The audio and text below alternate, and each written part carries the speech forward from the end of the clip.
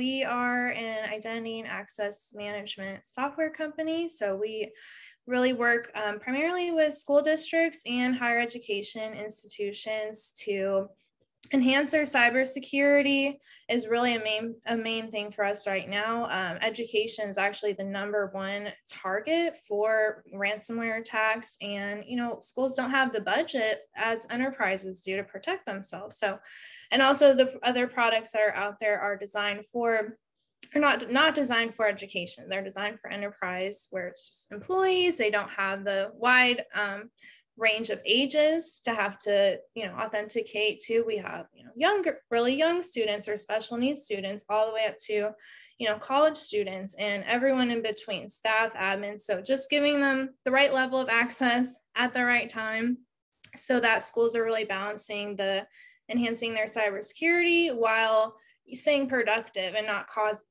adding roadblocks that technology can often cause with staying productive.